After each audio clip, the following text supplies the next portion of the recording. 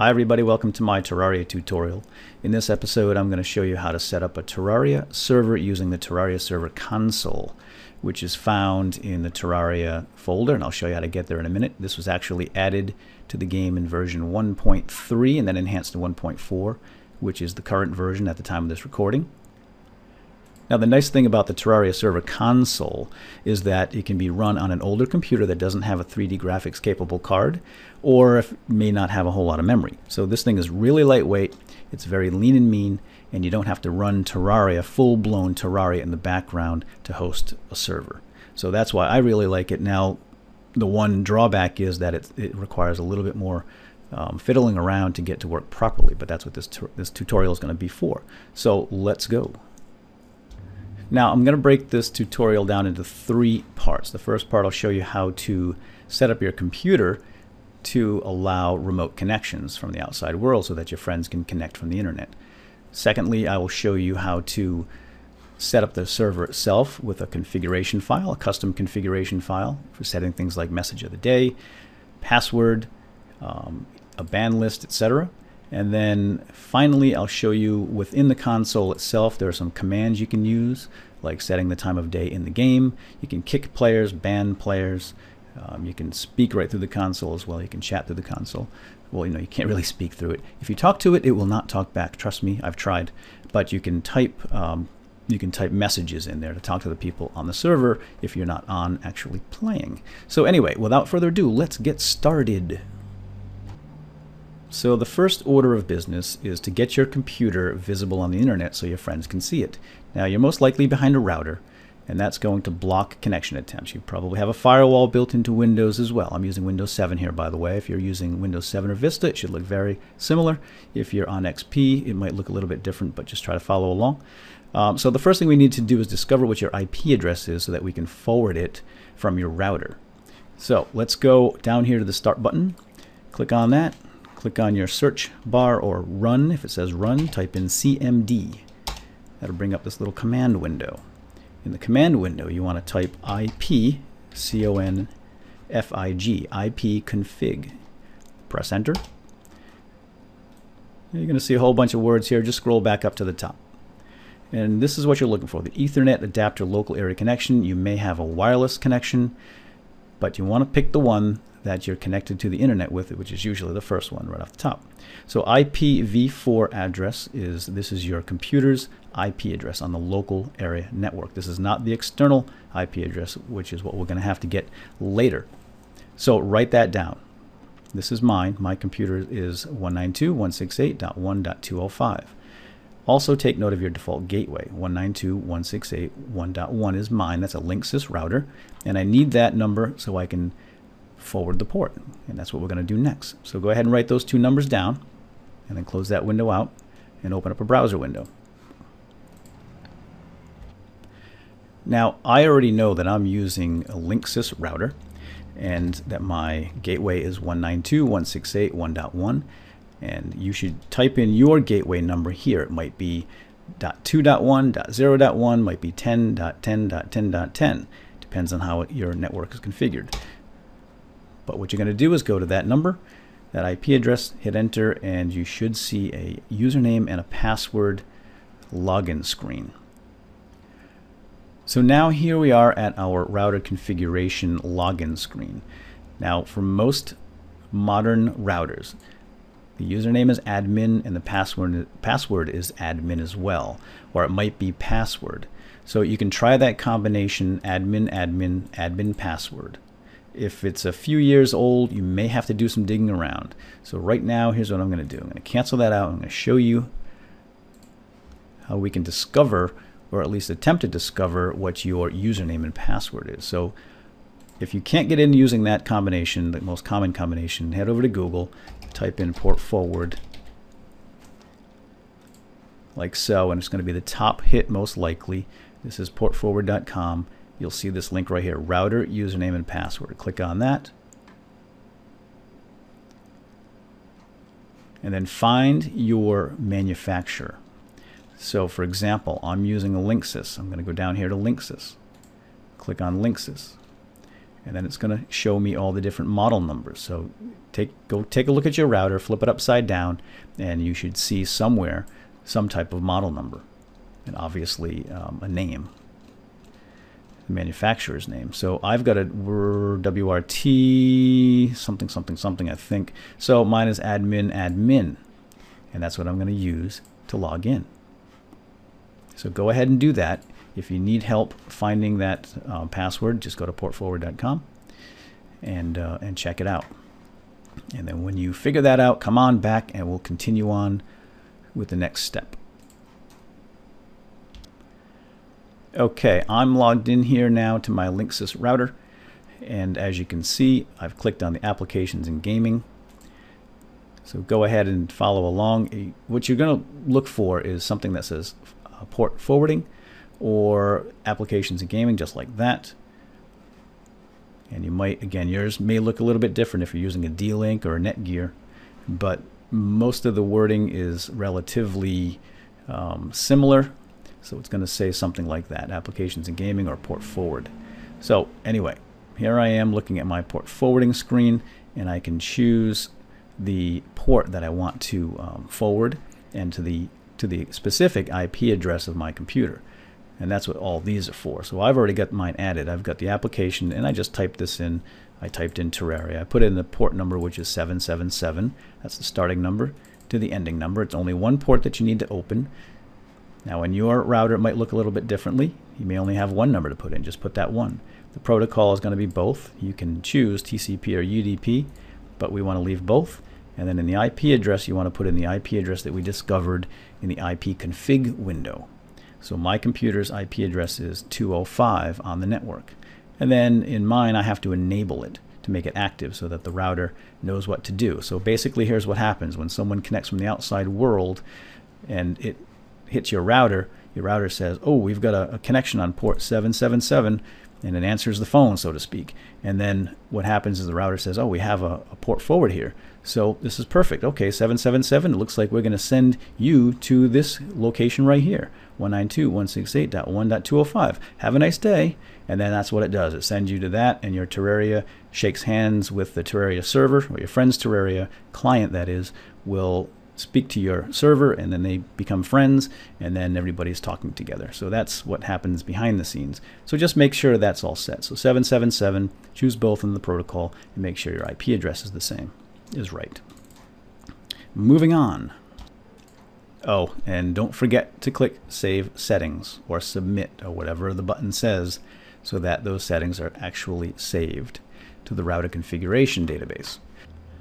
Okay, so the next step is we have to add the Terraria server console program to the firewall. Now, I'm using Windows 7. If you're on Vista, it's going to look the same or very similar. Windows XP might look a little bit different, but in principle, it works the same. So go ahead and click on the Start button, click on Control Panel, click on System and Security, and then click on Windows Firewall. We want to click here on Allow a Program or Feature through the Windows Firewall, basically telling Windows Firewall that, hey, Terraria server is okay. We want to allow it to connect and talk to people that try to connect through the internet. So that's what we're doing here. Now, this is all locked up. I can't make any changes in here until I click on Change Settings. So click on that. If it asks for administrator privileges, you have to be on an administrator account to do this. You might have to type in a password if you're just a standard user. So now we're going to scroll down and look for Terraria server. Okay, I have a Terraria here, so click on that. Click on Details, and you'll see the location of the Terraria exe. That's the actual game executable file. That's not the server. We need to add the server. So to do so, we're going to click on Allow Another Program. That's going to open up this window. We're going to browse, and then we're going to have to find our Steam Apps folder. And it's typically defaults under your C drive, Program Files, Steam, but I've actually installed mine on a data drive. So the only thing in yours that might be different here is a letter. So go to Program Files, scroll down, look for Steam, Steam Apps. Let me make this window a little larger here. There we go. Come on. Steam Apps, Common, and just open them up and then click on the one that says Terraria. On the right hand side you see all the files. So what we want to do here is click on Terraria server and then click on open and then click add. And now we have this one here. Make sure it's the right one. Okay, that's Terraria. This one must be the server one. It's going to say Terraria server.exe. So we're going to have two Terrarias in here. And you want to, you can do public, check both of those, the private and the public. And then click OK. And now that Terraria server can communicate with the outside world. However, we're still not done because we have to add the ports to the firewall as well. And this is where a lot of people get hung up and they forget to do this. Now we have to add the port number 777 to the firewall because that's going to be blocked by default as well. So, oops, didn't mean to jump so fast here. What you want to do is go back to your firewall, click on Advanced Settings, click on Inbound Rules, and scroll down, make sure that's not already in there. Now I've got a whole bunch of Terrarias, and these are just programs. So what I want to do next is on this side, click on a new rule, and we're going to choose port, and then click next, and just leave that on TCP. And then over here, specific port, leave that and type in 7777. That's the port that the server uses. Click next, keep that chosen right there, allow the connection, and all those can be checked. And then you want to type in Terraria server TCP. And click on finish. And note that it adds the new rule right here. It's allowed on all profiles. It's enabled. We're good. However, we have to add the UDP port as well. So click on new rule again, go to port, next, and choose UDP and type in the same port number, 7777. Next, allow the connection on all profiles, and we can type in Terraria server UDP this time. So now we have a TCP and a UDP. That's good. Close that down. We can even go check to make sure that they're in here. They should be. Yes, they are. Terraria server TCP and UDP, and these are actual ports. See? Instead of actual program files. Okay, so that's all set there.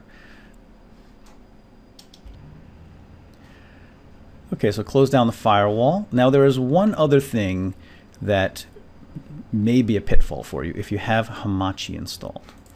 So what we want to do is, let's just take Hamachi right out of the picture. You don't need Hamachi for this. And in fact, what we're going to do is shut Hamachi down. So I'm going too fast here. Click on the Start button, go to Control Panel, Network and Internet, Network and Sharing. I have Hamachi listed right here. It is active. I want to shut it down because it causes problems for some people. So there's two ways to do this. You can click on Change Adapter Settings here, or just click on Hamachi here and disable it. But I'm going to do it the old-fashioned way. Change Adapter Settings. Right-click, Disable. Make sure it says Disabled. Go back. It should be gone. It is gone. Very good. So that done. Now we can test our connections. Okay, so the next step is to find the Terraria server executable, and we're going to run it. Now I already have a folder that goes directly to my Steam folder. If you don't have that, you want to go to Explorer, just like we did earlier, Program Files, Steam, Steam Apps, Common, Terraria. Open up that folder, and you should have Terraria server right here. And you want to use the batch file that says start server. So this is going to start up a basic server, but we can use this before we get into the configuration file just to test our connection. We want to make sure that we can connect from the outside world through our external IP address, which is what we're going to discover here in a second. So let's go ahead and run start server. Choose any world. I'm just going to choose my MP world. Type in the number. You can create a new world if you don't have one here. Max players, just hit enter. Server port, just hit enter. Server password, none for now. Now it's going to run that world. And that's the console right there, and I'll get into the actual list of commands and how to manage it. But for now, let's go to our browser. Open up your web browser. What we need to do now is get our external IP address, because that's the number we're going to give out to our friends to connect. Alright, so this is relatively simple. Just go to Google and type in what's my IP, all one word, and it's the top hit right here. It's what'smyip.org. Click on that, and this is your IP address. Your IP address is, so go ahead and write that down. That's the number you will give to your friends. And now we're going to take that and we're going to type it into our client and give it a shot. So close that down. Now we're going to go run Terraria. You can just slide this over. Open up Terraria.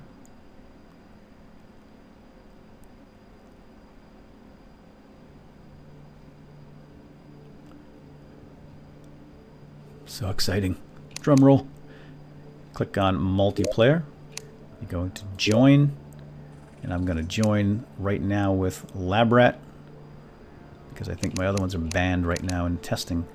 Click on LabRat, and then you're going to type in that IP address that we just discovered from What's My IP, and then click Accept.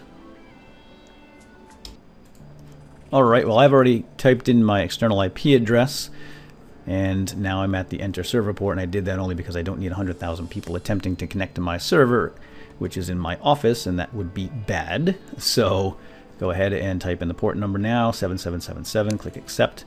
And if you see that, receiving tile data, that's good news. That means we're connected. And there I am, LabRat. I'm in the game. Purple hair and everything. Very cool stuff. So now we can go and configure the server in the next part 2 of this tutorial. So let's go.